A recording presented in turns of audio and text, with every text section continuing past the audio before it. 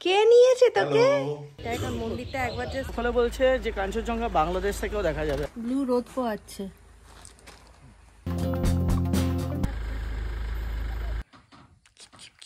না পাহাড় নয় বলে অসাধারণ ভিউটা একটু দেখে নিন কাঞ্চনজঙ্ঘার।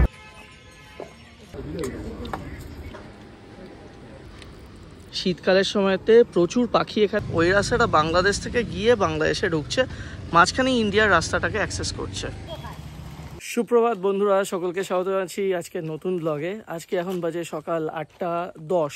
কুচবিহার যাচ্ছি আজকে। কুচবিহারের জন্য রওনা হবো মোটামুটি 8:30 নাগাদ। তো বাবলুদা বলেছে খুব সকাল সকাল বেরোতে হবে। আসলে ব্লুয়ের একটু রেডি হওয়া, সব কিছু করে টোরে বেরোতে একটু সময় লেগে যায়।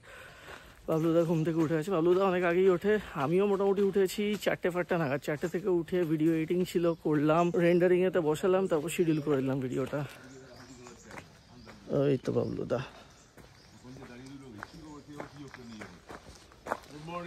মর্নিং।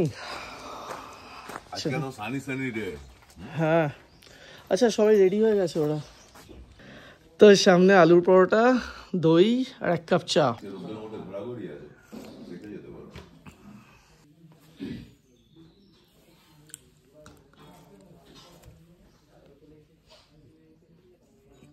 সকাল সকাল অসাধারণ। নর্থ বেঙ্গলে যা ওয়েদার এখন, এক্স্যাক্টলি এখন আসা উচিত। অসাধারণ দিন, প্রত্যেকদিন নীল আকাশ, সানি ডে। এই উঠে পড়েছিস?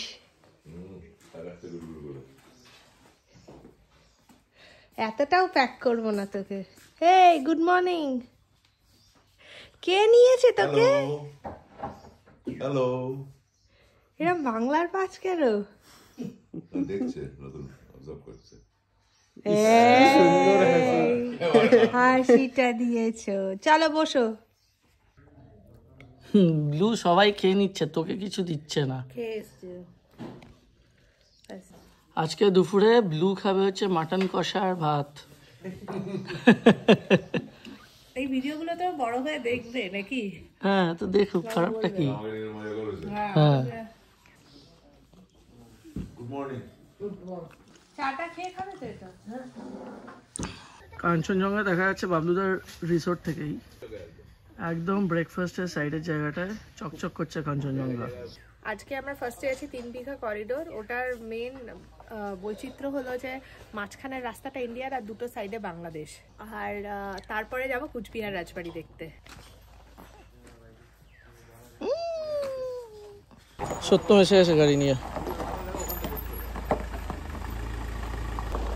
মর্নিং।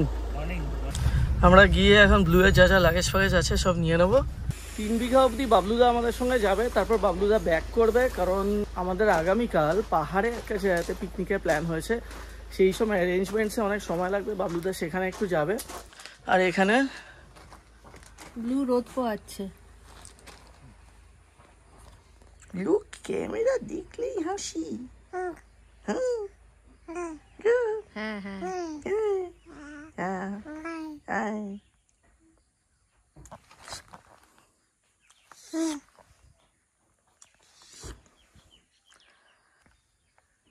বলছে আমায় গন্ডারটা দেখালে না। আমি গৌ দেখেছি, কাউ কাউ। 3 বিঘার যে ব্যাপারটা আছে সেটাও বললো, যেটা বাবলুদাও বললো। ব্যাপারটা হচ্ছে দুদিকে বাংলাদেশের ল্যান্ড, মাঝখান থেকে ইন্ডিয়ার ল্যান্ড। ইন্ডিয়া লিজে জমিটা বাংলাদেশকে দিয়েছে, একদম বর্ডার এরিয়া। ওইদিকে হচ্ছে বাংলাদেশের রংপুর। প্রথম দিন প্ল্যান ছিল আমাদের যাওয়ার, সেই সময়ের জন্য হয়নি, সেই জন্য আজকে ওই দিকটা সেরে সোজা কুচবিহার যাব।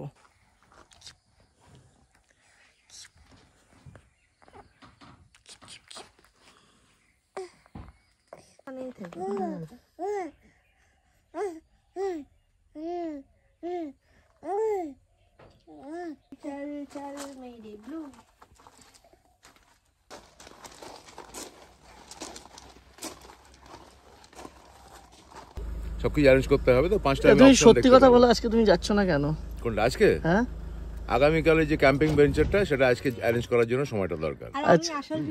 নাকি এইটা যে আমরা নাকি আমরা শহরের দিকে কুচবিহার যাচ্ছি বলে যাচ্ছ না, পাহাড় নয় বলে? না না না না, ব্যাপার নেই। কালকে পাহাড়টা যাতে সুন্দরভাবে মেনটেনেন্স করে ব্যাপারটা, সেটা আজকে ওয়ার্কআউট করে নেবো আজকে। আমাদেরকে বলছিল কথাটা খুব একটা ভুল বলনি, এই জন্যই যায়নি।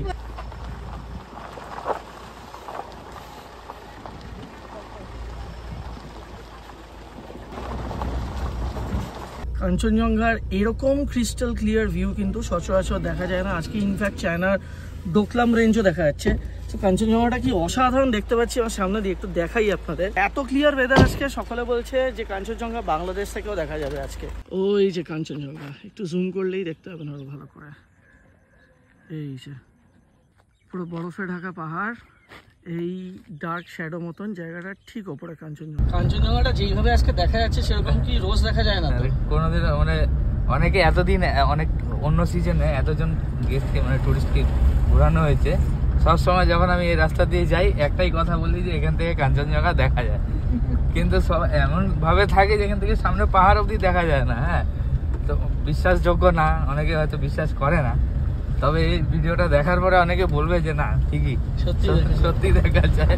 2016 সালে আমি বেলটা লাগাচ্ছি জাস্ট 2016 সালে আমরা দার্জিলিং এ গেছিলাম ফেব্রুয়ারি মাসে, যে কাঞ্চনজঙ্ঘা দেখতে পাবো সেই আশা নিয়ে। পুরো কুয়াশা ছিল, দেখতে পাইনি, কিন্তু যখন আপনার কপালে থাকে তখন এত দূর থেকেও আপনি দেখতে পেয়ে যাবেন। ব্যাপারটা সেটাই, যে রাইট টাইম। আজকে লাকিলি হাতি দেখতে হবে। গরুমারা জঙ্গলের ভেতর দিয়ে যাচ্ছিলাম, সামনে নাকি হাতি রাস্তা আটকে রেখেছে। দেখি আপনাকে দেখাতে পারি কিনা।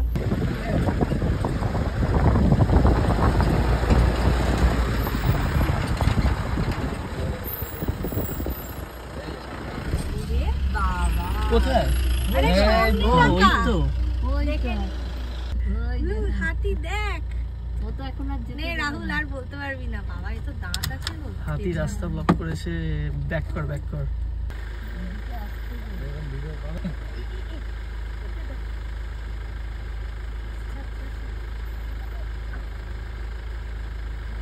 আমরা আটকে আছি, রাস্তার মধ্যে দাঁড়িয়ে আছি, সব গাড়ি দাঁড়িয়ে আছে। দেখছো কি করে আসছে সামনে থেকে, পুরো একদম ক্লিয়ার ভিউ। এত সুন্দর ভিডিও ডিপার্টমেন্টের কাছে নাই। সত্যরা অভ্যস্ত যে এখান থেকে ব্যাক করাতে হবে গাড়ি। সত্য অলরেডি ব্যাক করানো শুরু করে দিয়েছে। এবার কেমন লাগছে? কত ডিসটেন্স? 100 মিটার। ও কিন্তু জোরেই আসছে, খুব একটা আস্তে আসছে না, কিন্তু চেস করলে আরামসে ধরে দিবে। সোজা তো যেতে পারবো না, আমরা তো ওইদিকে যাচ্ছিলাম।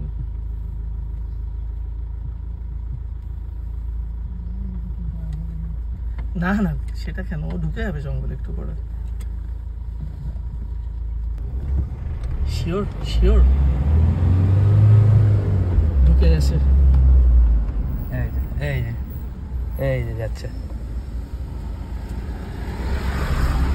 অনেকগুলো গাড়ি দাঁড়িয়েছিল আমার মুখের দিকে একটু হইলো বিশ্বাস। হ্যাঁ, বিশ্বাস হয়েছে ভাই। এতদিন হাতি দেখা নিয়ে অনেক কিছু বলেছি তোকে,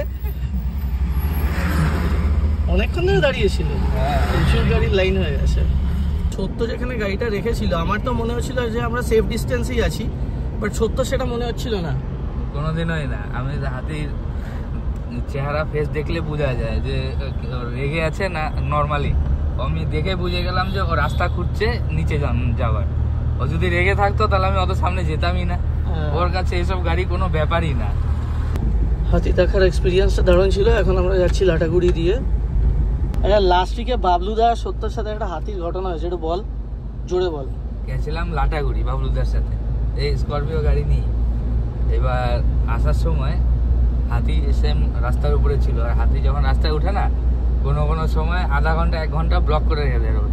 এই যে এরকমই যেরকম চেস করছিল, এদিকে একবার আসবে, আবার উল্টো দিকে গেলে কেউ আগালে ওদিকে চেস করবে, যেতে দিবে না কাউকে, ব্লক করে রেখে দেয়।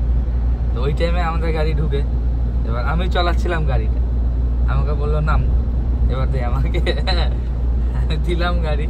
এবার হাতি একদম রাস্তার উপরে, বিশাল সাইজের হাতি। এই হাতিটা যা ছিল এর থেকেও বড় ছিল।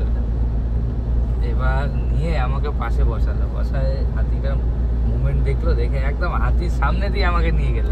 মানে আমি হাত বের করলে হাতিকে ছুঁতে পারবো এরকম নিয়ে গিয়ে পার করলো। আর ওই দেখে হাতিও চলে গেল, দৌড় মারলো জঙ্গলের দিকে। মা আসলে বলছিল এখানে একটা বড় টেম্পল আছে, মানে বেশ বড় মন্দির শিব ঠাকুরের। তখন সত্যম বললো জলপেশ মন্দির ওটা, তো ওখানেই যাচ্ছি এখন আমরা। বড় শিব মন্দির ওটা, খুব জাগ্রত। যেতে যেতে এই মাঝখানে একটা জায়গাতে দাঁড়িয়েছি, জলপেশের রাস্তাতেই এটা। চা বাগানটা খুব সুন্দর লাগছে দেখতে।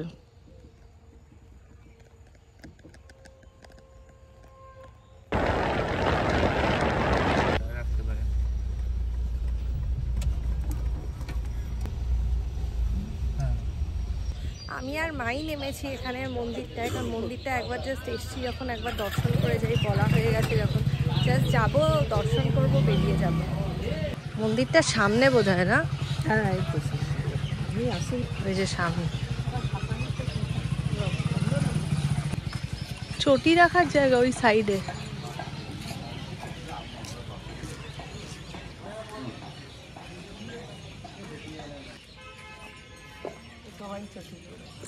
এই সামনেই মন্দির, বিশাল গরম। মন্দিরে যেতে গেলে টিকিট লাগে, 20 টাকা করে টিকিট।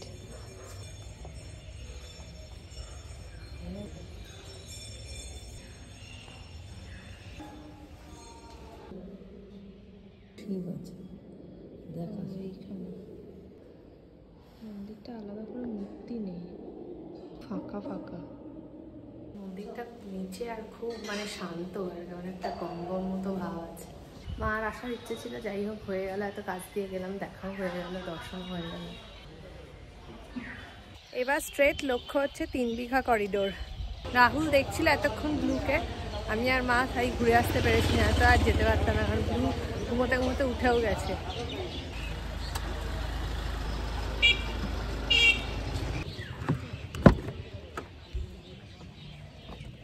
দেখে এসছি, চলো।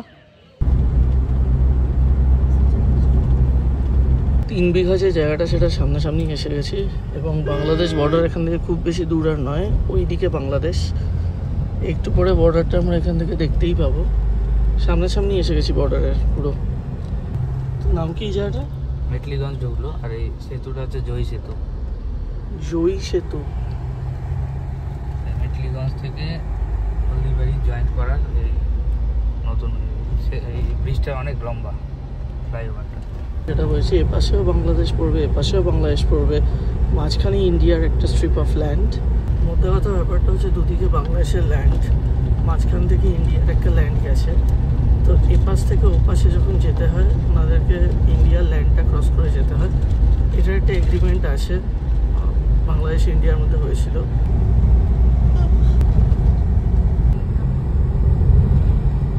ওই সাইড থেকে বাংলাদেশ।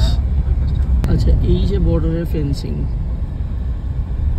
এটা বাংলাদেশ বর্ডারের ফেন্সিং। ওই পাশটা বাংলাদেশ, এই সাইডটা ইন্ডিয়া।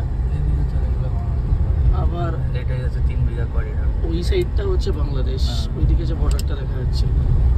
ওই বাংলাদেশের যে গাড়ি ওই দিক দিয়ে ঢুকছে, ঢুকেই সোজা এপাশেতে যাচ্ছে। এই বাইকগুলো হচ্ছে বাংলাদেশের মাঝখানের যে জায়গাটা অ্যাক্সেস হচ্ছে সেটা হচ্ছে ইন্ডিয়ার।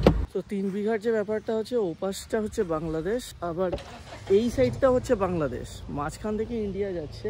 আর এই যে রাস্তাটা, আমার পেছনে যে রাস্তাটা দেখতে পাচ্ছেন, এই রাস্তাটা দিয়ে বাংলাদেশ থেকে বাইক আসছে, এইদিকে যাচ্ছে, বাংলাদেশ থেকে বাংলাদেশ। মাঝখানে শুধু ইন্ডিয়ার যে রাস্তাটা, সেই রাস্তাটাকে অ্যাক্সেস করা হচ্ছে। এই সোজা রাস্তাটা আমাদের, এই যে রাস্তাটা, ওই রাস্তাটা বাংলাদেশ থেকে গিয়ে বাংলাদেশে ঢুকছে, মাঝখানে ইন্ডিয়ার রাস্তাটাকে অ্যাক্সেস করছে। এই সাইডে মানে এত সুন্দর লাগছে দেখতে, মানে এটা হচ্ছে 3 বিঘা করিডোর, মাঝখান দিয়ে যে রাস্তাটা গেছে সেটা ইন্ডিয়ার, 2 সাইডে বাংলাদেশ, মানে বাংলাদেশের রিক্সা, অটো সব এদিক দিয়ে। ওর পেছনে যে জালিটা, সেই জালিটার ওপাশে বাংলাদেশ।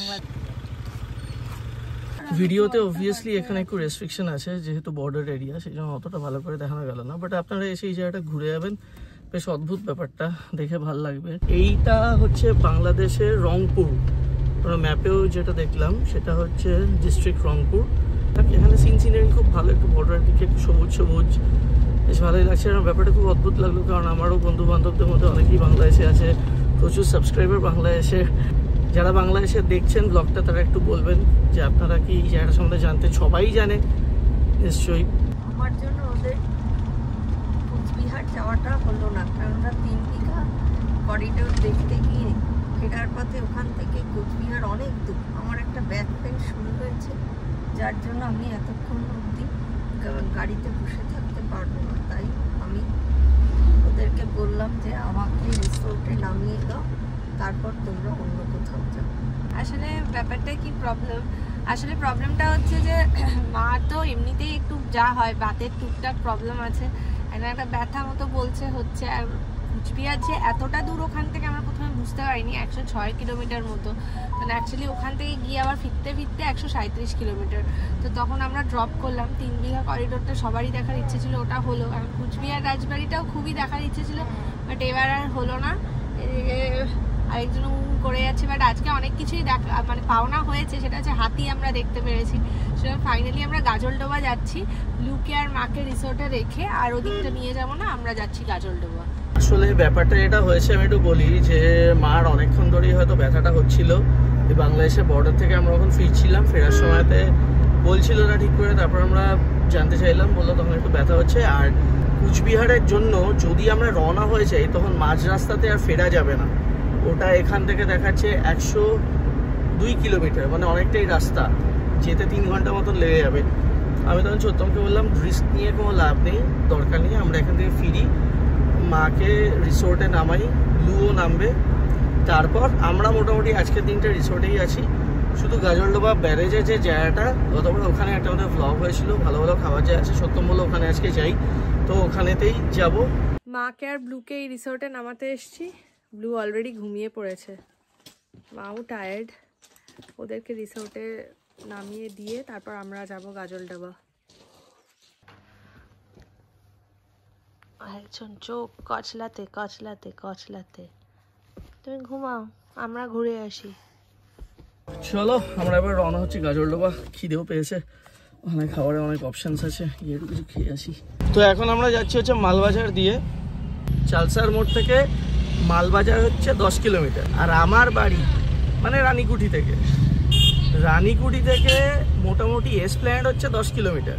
এবার সত্যম বললে চালসার মোড় থেকে মালবাজার আসতে 5 মিনিট লাগে। এবার আপনারাই বলুন রানীকুঠি থেকে এসপ্ল্যানেড যেতে কতক্ষণ লাগবে। সেটাই কলকাতার মধ্যে ট্রাফিক এত বেশি, মানে সিগন্যালই তো পড়ে যাবে এতগুলো। নর্থ বেঙ্গলের না একটা অন্য একটা ভাইব রয়েছে, আমার সেটা খুব ভালো লাগে, দারুণ লাগে, একটা আলাদা ফিল। আমাদের এই এক্সটেন্ডেড ফ্যামিলির মধ্যে অনেকেই কিন্তু নর্থ বেঙ্গলের, মানে বিভিন্ন বিভিন্ন জেলার, এখন তো আরো ভাগ হয়ে গেছে। আমি একটু জানতে চাই যে যারা দেখেন তাদের মধ্যে কারা নর্থ বেঙ্গলের, প্লিজ নিচে কমেন্টে জানাবেন, আর নিজের ডিস্ট্রিক্টটাও লিখবেন, তাহলে বুঝতে সুবিধা হবে। যেখান দিয়ে এখন আমরা যাচ্ছি, যেই ফরেস্টটা আপনারা দেখতে পাচ্ছেন, এই ফরেস্টটা হচ্ছে বৈকুণ্ঠপুর ফরেস্ট। হাতি আছে এখানে, অসাধারণ ভিউটা একটু দেখে নিন কাঞ্চনজঙ্ঘার।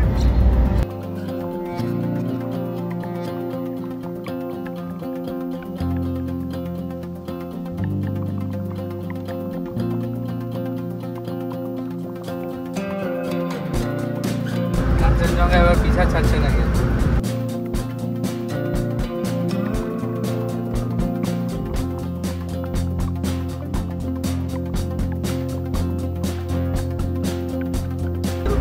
কিন্তু সবসময় হয় না।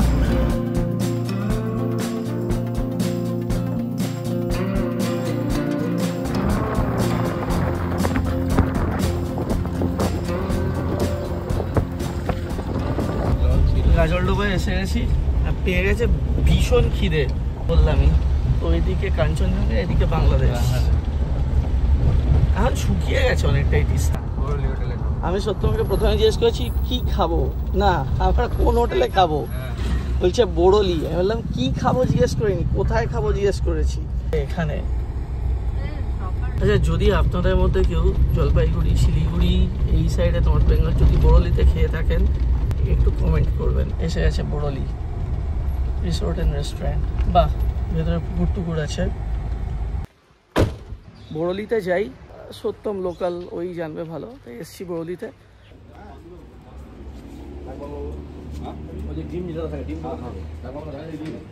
না না, ডাল ফ্রাই ভাতের সাথে ভালো লাগবে না। ডাল আর ভাজা কি আছে, বেগুনি আলু ভাজাও আছে। ও, আমাদের লাঞ্চটা এসছে ফাইনালি।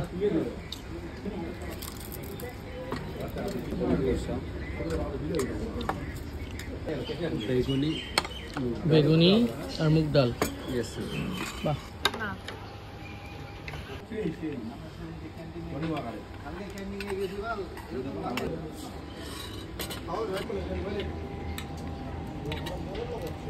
সরু লম্বা চাল।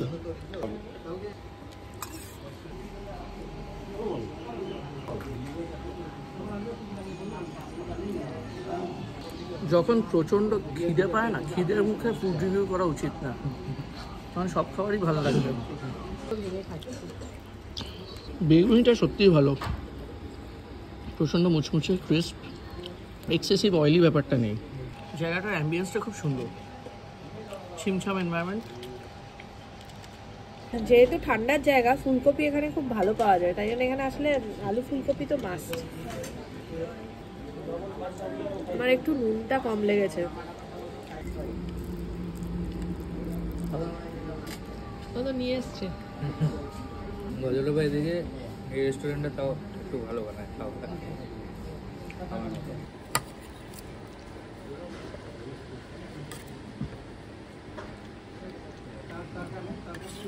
সত্য মাটন না, মাটন না,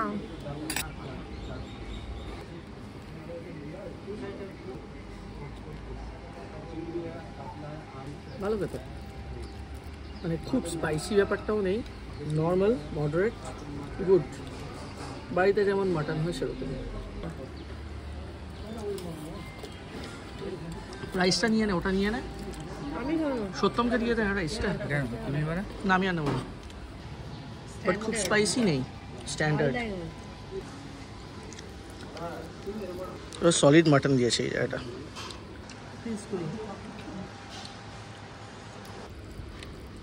লাঞ্চ শেষ,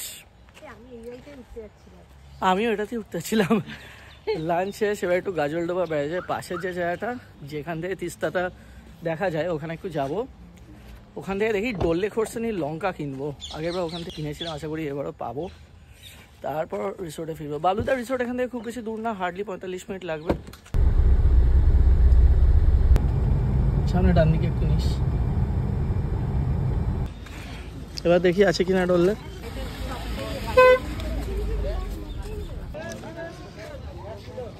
তিস্তা নদীর অবস্থা দেখুন একবার, এই সেই খরস্রোতা তিস্তা, যার স্রোত এত বিখ্যাত। মানে বেসিক্যালি যেই ব্যারেজের গেটটা বন্ধ আছে সেখানে ফুললি শুকিয়ে গেছে এরকম, আর যেই দিকে গেটটা খোলা শুধু সেখানেই জল আছে। এই হচ্ছে গজলডোবা ব্যারেজ। শীতকালের সময়তে প্রচুর পাখি এখানে আসে, শুধু সাইবেরিয়া থেকে। ওই দিকটা ইন্ডিয়া আর এই দিকটা বাংলাদেশ, আর তার মধ্যে ব্যারেজের মাঝখান থেকে এই যে দেখা যাচ্ছে কাঞ্চনজঙ্ঘা, এই যে কি সুন্দর দেখা যাচ্ছে।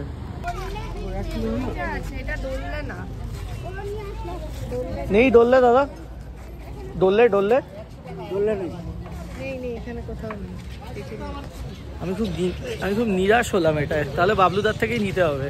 কি খেলনা পাওয়া যায় এখানে? দেখলাম ওই গুজগুড়িগুলো হয় না, বাবলস বান, ও কি মুখে দেবে ওটা? না না আমি দিয়ে দেবো যদি দেখে কিছু মজা পায়। হ্যাঁ সেটাই, একটা দিয়ে দিন একটা। 100 টাকা ও না 80-20 টাকা হচ্ছে। মানে বাবল ওরাবি তুই আর ব্লু দেখবে সেটা, তাই তো? হ্যাঁ, ওরা আবার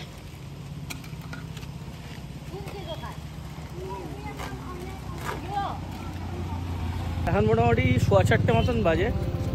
বাবলুদার রিসোর্ট আমরা ঢুকি আবার 5:30টার মধ্যে। কাল আমাদের একটা পাহাড়ে পিকনিকের প্ল্যান আছে। বাবলুদা যার জন্য আজকে পাহাড়ে গেছে সব কিছু অ্যারেঞ্জ করতে,